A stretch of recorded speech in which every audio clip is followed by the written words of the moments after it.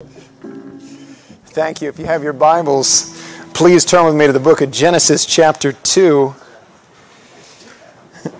Genesis chapter 2. We'll start with verse 2.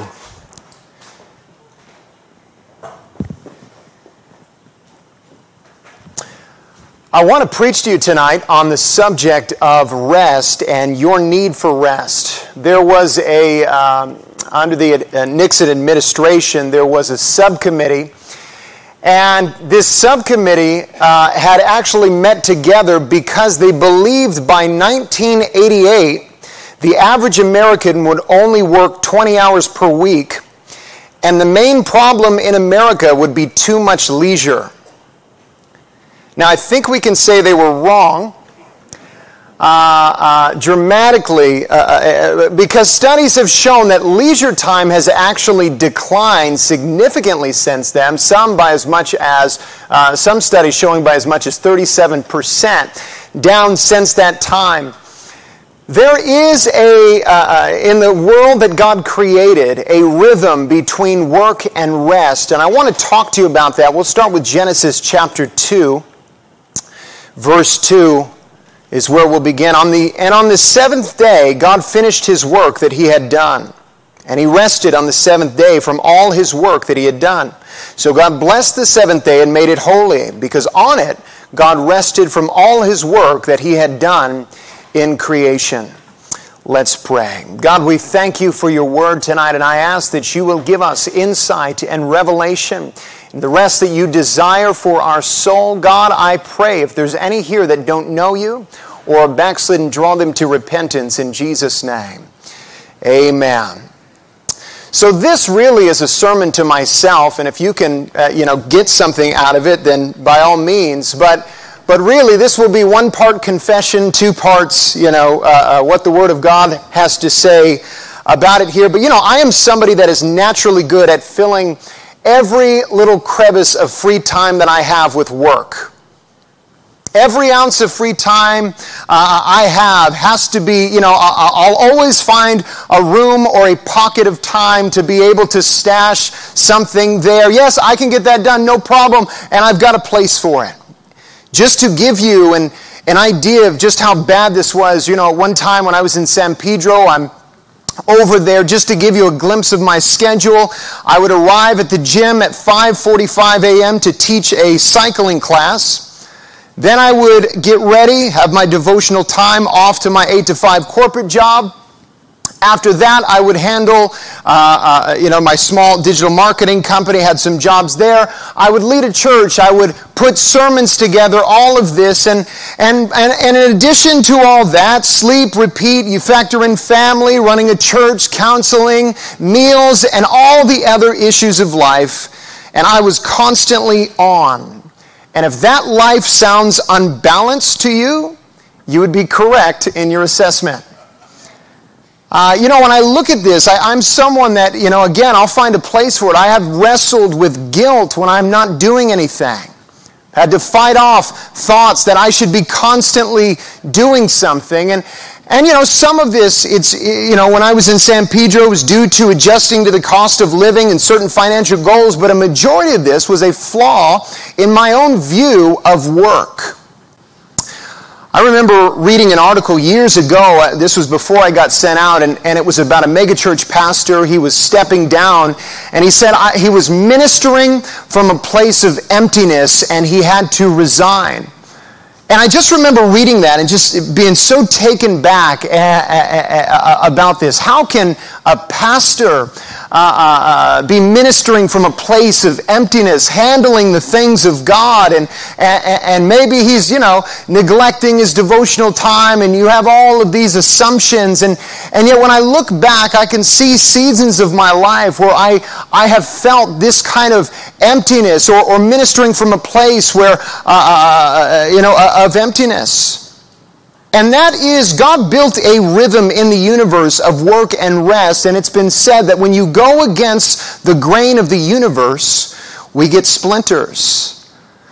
Psychologists and mental health professionals are now talking about an epidemic in the modern world called hurry sickness. And I want you to listen to how this is defined. A behavior characterized by continual rushing and anxiousness. Here's another definition. A malaise in which a person feels chronically short of time and so tends to perform every task faster and to get flustered when encountering any kind of delay. Say amen or oh me to that. This is something that we deal with, and this is what I have felt, and I'm sure that this is what many of you have felt. And it's this voice inside saying, rush, rush, rush, go, go, go. There was a quote in a book I was reading, and it said, this is from John Ortberg, he said, "For many of us, the great danger is not that we will renounce our faith. It is that we will become so distracted and rushed and preoccupied that we will settle for a mediocre version of it. We will just skim our lives instead of actually living them." You know, there was an interesting study. I was listening to an interview with addiction expert Dr. Gabor Mate, and he was saying some things about people with ADHD, and I'm really not here to give any kind of validity to ADHD or the many times that they'll tell children that they have ADHD, but he did say some fascinating things on the subject, and he said the diagnosis we see constantly being given out to children and people who struggle to focus or sit still and have poor impulse control. He begins to go on and talking about this is what has been diagnosed as ADHD, but then he's talking to the person he's interviewing with, and he uses this analogy. If I were to stress you out, what would you do? And he talked about you'd go into this fight or flight mode, you'd either deal with it or you'd run away, but he says as an infant, what if you couldn't do that? And you would have to, the brain would have to tune it out as a coping mechanism. And he says when children are in their infant stage, they can't help but absorb the stress of their parents, and all they can do is tune out. And so their brains develop, as their brains develop, they develop with that coping mechanism. And when they're now in a place where they should sit down and focus, or in an environment, their brain is constantly, this coping mechanism is constantly going and tuning out when they should be focusing or sitting still. I thought that was very interesting because when we live our lives under this hurry, hurry, hurry, the stress and the pressure of this hurry sickness gets the best of us. John Mark Comer, in his book, The Ruthless Elimination of Hurry, gave us 10 symptoms of hurry sickness, and I want you to think about your life as I'm reading this.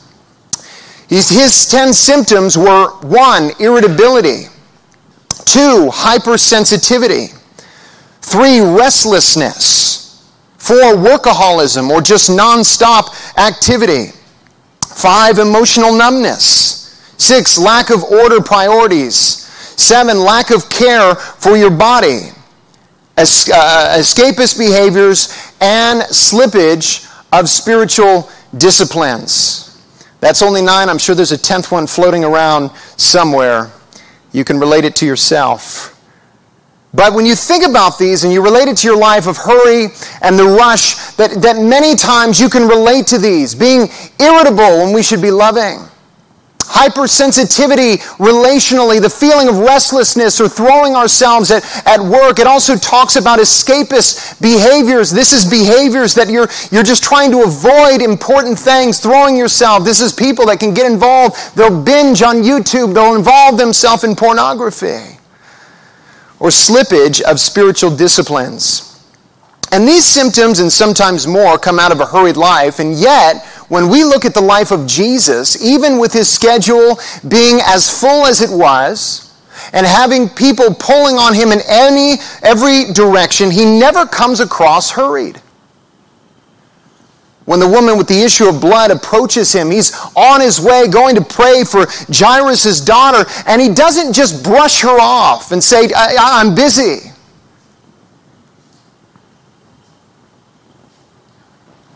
When the crowds would come, when Jesus was already on his way somewhere, we don't find him just dismissing the crowds. He stops what he's doing, embraces them. John Mark Comer also said that he puts on display, an unhurried life, where space for God and love for people were the top priority. See, rest goes against our culture, and especially in a 24-hour city like Las Vegas. It's a city where greed, accumulation, and accomplishment are driving forces influencing our behavior. When we look at things that are, that make us constantly accessible. See, believe it or not, the world did not always have cell phones. This device right here has made us all instantly accessible, that it's trained us, that you can get a hold of just about anyone at all times. You pick up the phone, you can get in touch with them. But there's nothing that says that being accessible 100% of the time is a good thing. But when we look at this has made it to where you used to be able to clock out of your job and go home and not have to deal with work until you clock in the next morning. Now, with remote work and with having emails and doing it all by phone, you go home, and now just because you're off of work or out of the building of work, you're still focused. Your mind is still there. You're not resting. And now as the workforce has changed, many people are doing remote work. One of the big problems of that is the decline in mental health, because you're never off. You're always on. You might have some freedoms, but you also lose some freedoms that are very important. Not only do we have the digital devices making us constantly accessible, but digital marketing experts say that the average person sees between 4,000 to 10,000 advertisements in a single day. Each of these aimed at birthing discontentment in you. As you're trying to live your life distraction-free, focus on God, your family, your values. As you're trying to do this, you have all of these things pulling for your attention.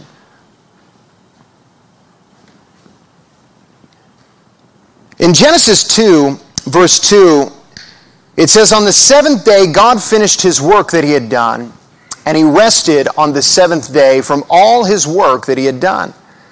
And our text is part of the story of creation, that we know that God created those first 6 days, and then the seventh day he rested. And, at first glance, when you read that, it doesn't really sound out of the ordinary. God works 6 days, then takes a day off to rest. But the truth is, God doesn't get tired.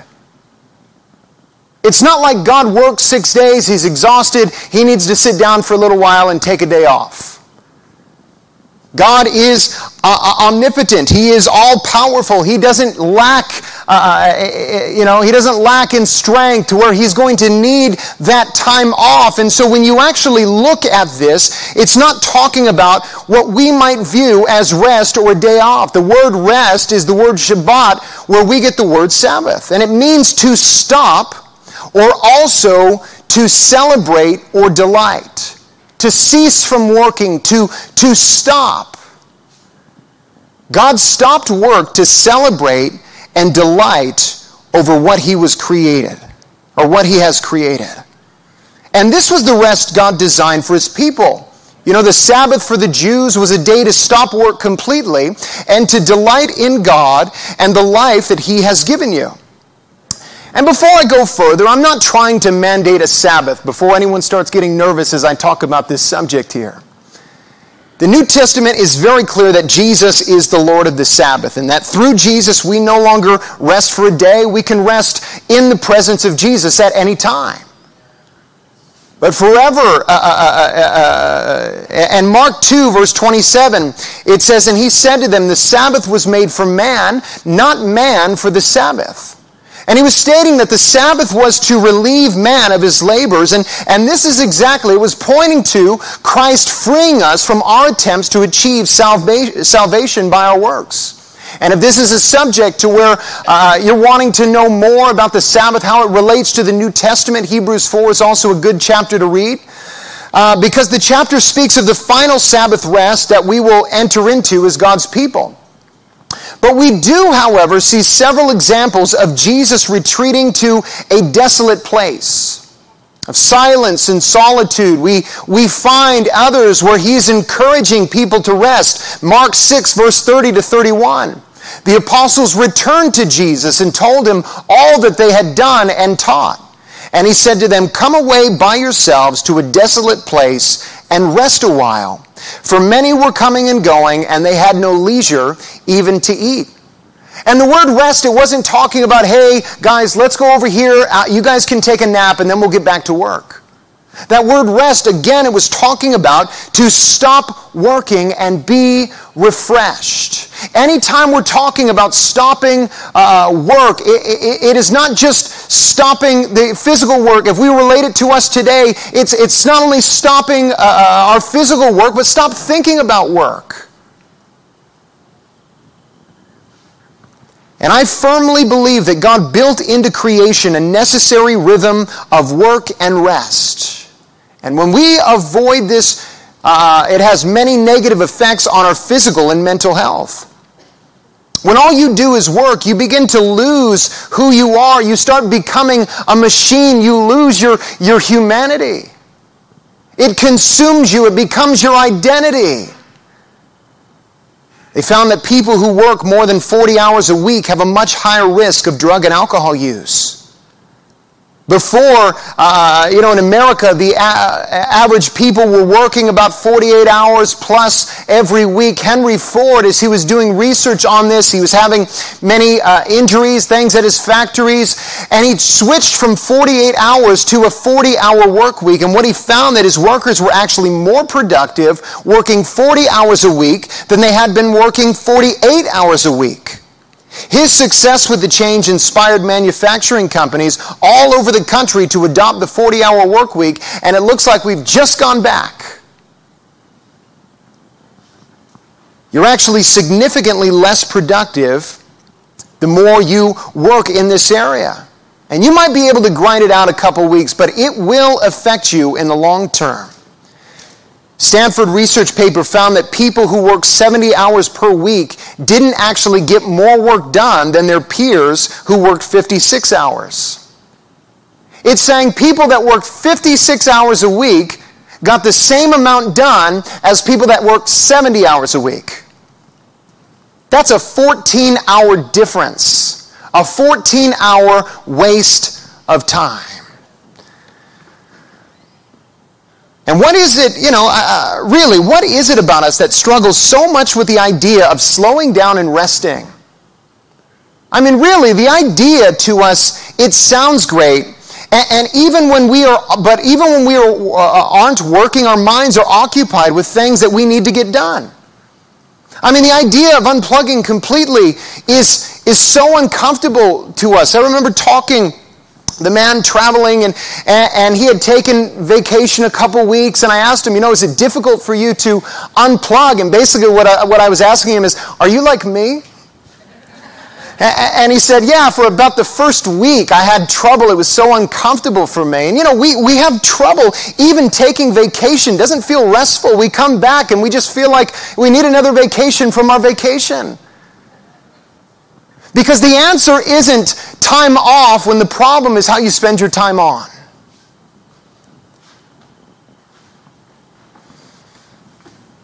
I mean, how dysfunctional does humanity have to be that God had to mandate a day of rest in the Old Testament? And yet that's what he had to do. Take a day to rest. If we don't believe that God is at work when we are asleep or at rest, that's very revealing. It reveals who we really believe is in control. If we have trouble checking out, and again, I'm talking, this sermon is confessions for me.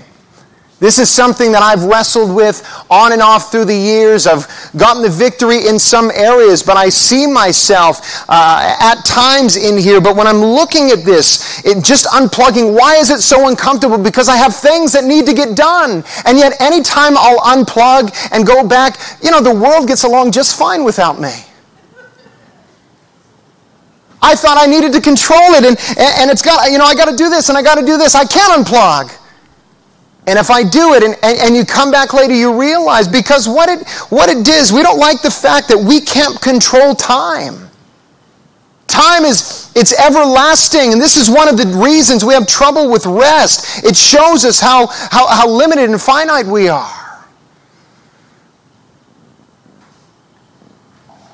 Even our days off are filled with us taking care of all of our other responsibilities, but this biblical description of rest is different.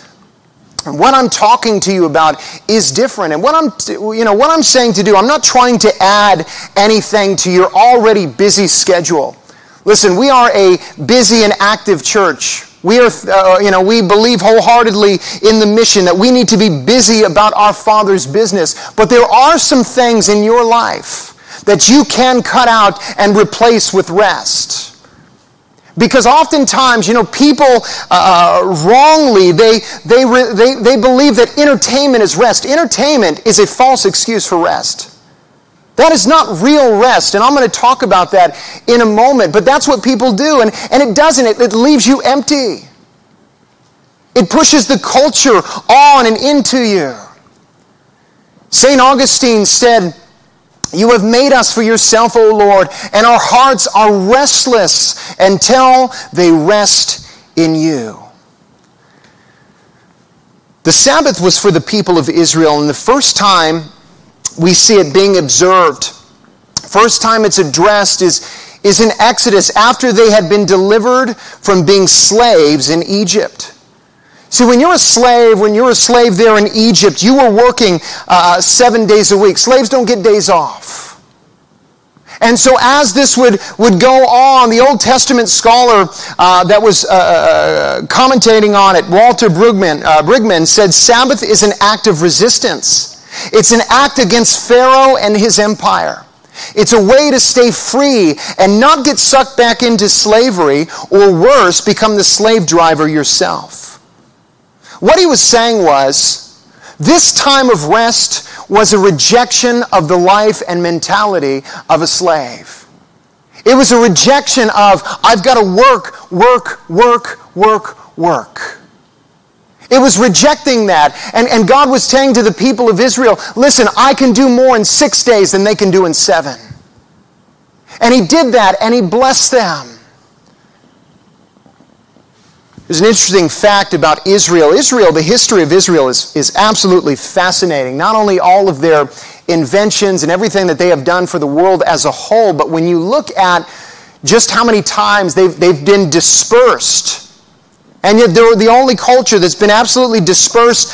The nation has been brought back, given their land. They come together, and they still kept their culture intact. And what experts say is that the reason they were able to keep their culture intact was because of Sabbath.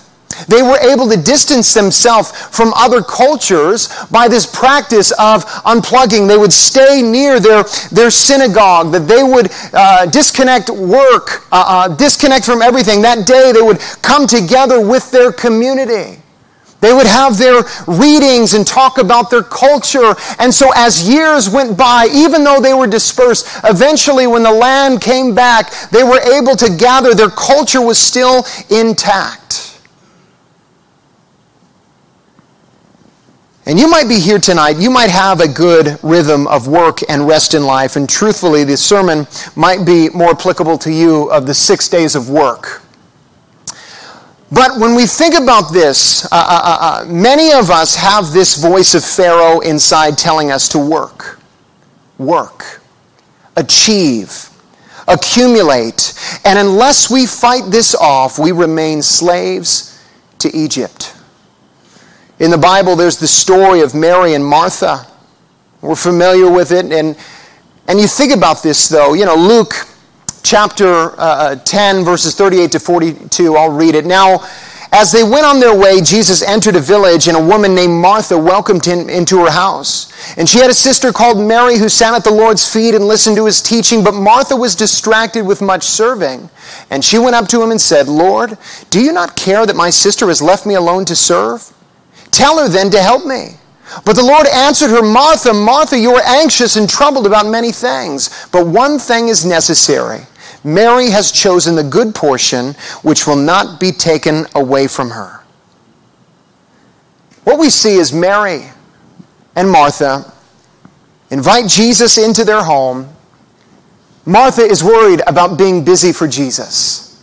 Mary is worried about being at the feet of Jesus, fellowshipping, experiencing intimacy with Christ. And when Martha is looking for help, tell my sister she needs to help me. And Jesus says, no, what she's doing is right.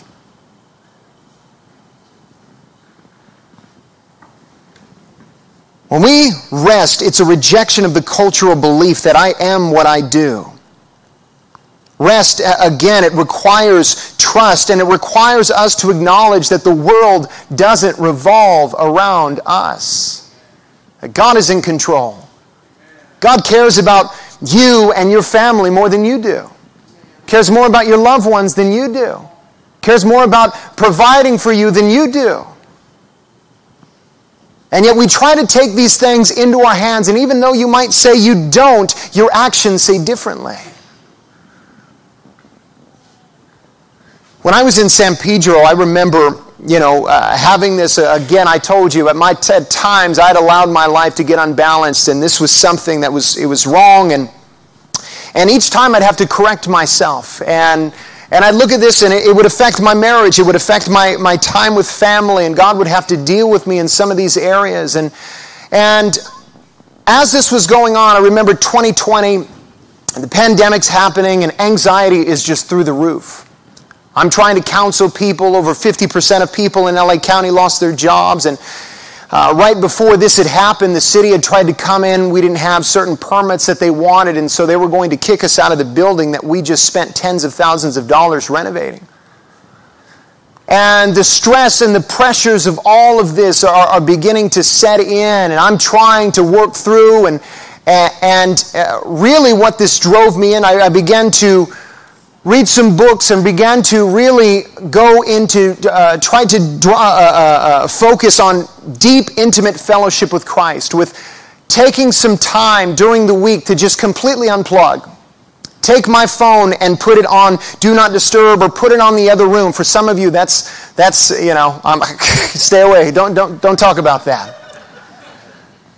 But I began to do that. I realized, this thing, I am addicted to this. I need to disconnect. I need time for fellowship with God. I need time to unplug and really just get alone with God. I still was faithful in all my devotions, had plenty of time doing that in the morning. But see, time with Christ and a relationship with Jesus Christ is not just checking off your devotion in the morning. If you want to experience deep, intimate fellowship with God, it is a living relationship. Constant fellowship with Christ. And I had to take some time and unplug. And when we look at the other 6 days of creation, God created, and then every day He would take a step back and He'd say, it is good. And I began to look at my life, and it was just spending that time just enjoying the life that God had given me. The Bible tells us that every good and perfect gift comes from the Father of lights. And I would begin to take that time, unplug, and just appreciate what God has given me.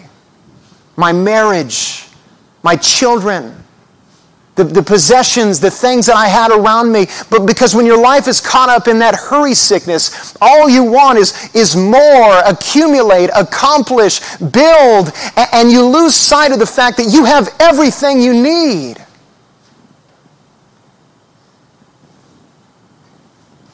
I don't need any more. I have enough. I need time to enjoy what I have with God. That's what I need. Because either Jesus is enough or He's not. Matthew 11, verse 28 to 30 as I close. This is the Message translation. He says, are you tired? Worn out? Burned out on religion? Come to me. Get away with me and you'll recover your life. I'll show you how to take a real rest. Walk with me and work with me. Watch how I do it. Learn the unforced rhythms of grace. I won't lay anything heavy or ill-fitting on you. Keep company with me, and you'll learn to live freely and lightly. Your need for rest. I want you to bow your heads with me as we close tonight.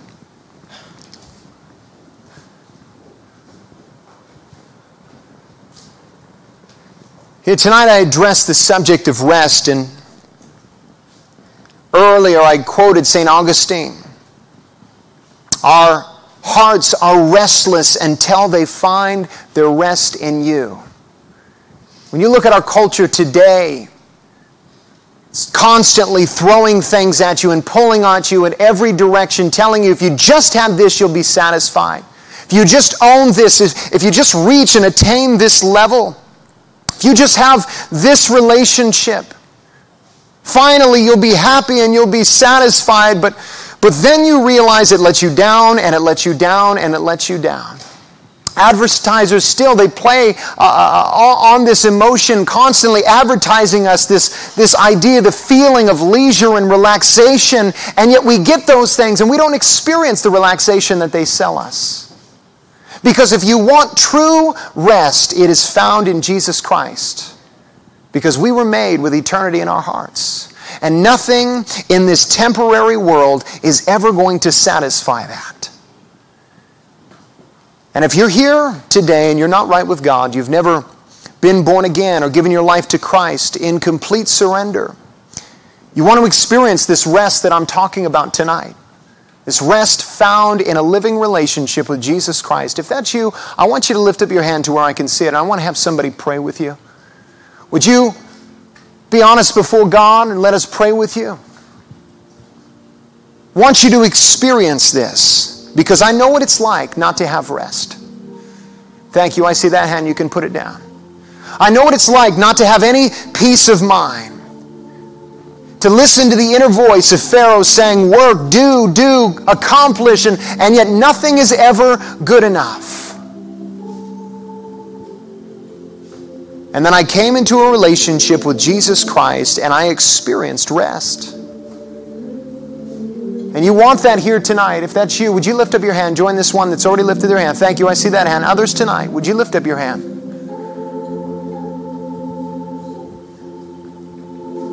You know, I experienced that peace upon salvation.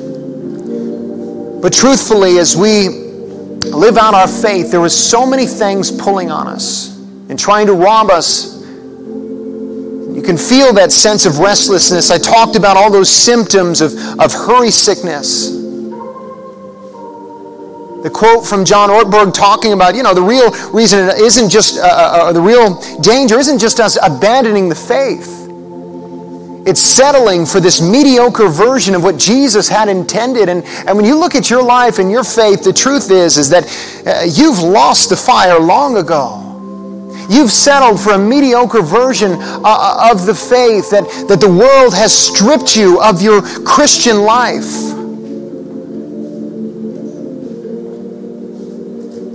And maybe your life has become about doing, and you realize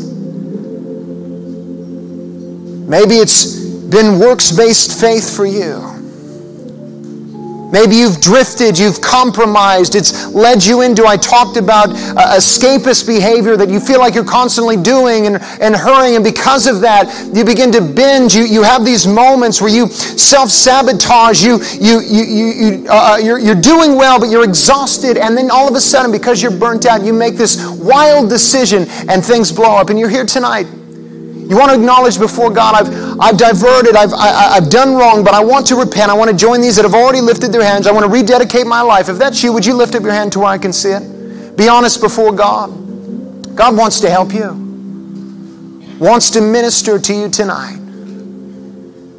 Jesus Christ is the living water to satisfy the thirsty soul. And if you've forgotten that, if you've walked away from that, or you've never known that, you can experience that tonight at this altar. You want to join these that have already lifted their hand? Would you lift up your hand to where I can see it? Quickly. Last call.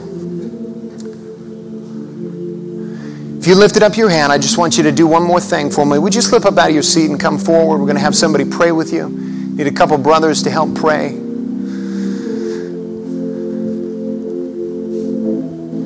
Speaking then to the church here tonight. Thank you. We are busy, but are we busy about the right things? When you look at your life, do you see this rhythm of work and rest? When you rest, are you involved in things that you should be involved in? Do you spend appropriate time with your spouse and your children? Do you unplug? Are you able to experience deep fellowship connected with God? Disconnecting yourself from work and want and desire. And take a step back and just appreciate what you already have, what God has already blessed your life with. Or has the devil stripped you of this? And you're stuck in these patterns of work and distraction. I want to take some time, open this altar tonight, allow you to come. Let's lay hold of God tonight. Believing God is going to help you to experience that rest once again. Oh, Jesus, move and minister. You see the need tonight. God, I'm asking, believing you that you will help us to experience your rest.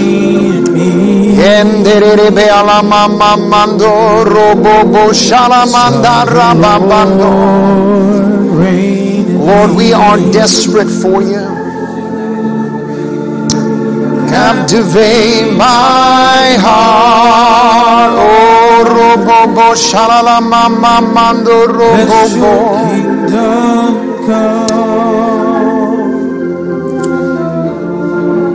Establish there your throne.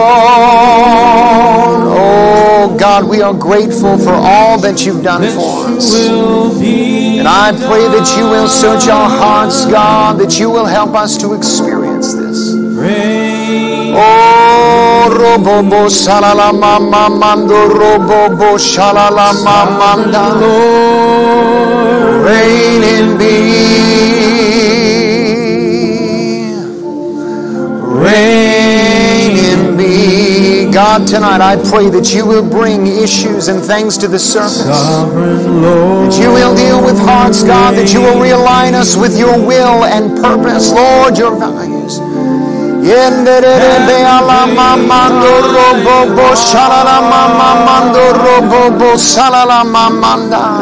Let your kingdom come.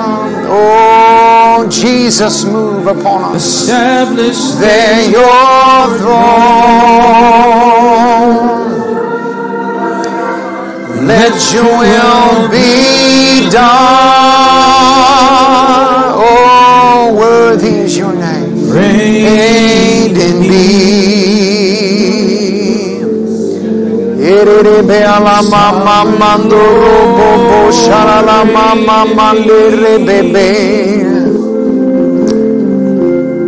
Reign in me,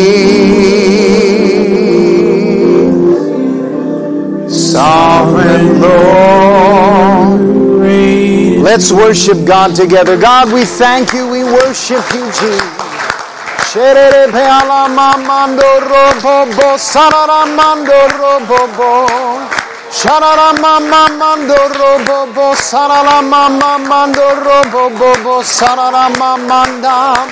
God, we rejoice in your goodness. God, we thank you for your faithfulness to us.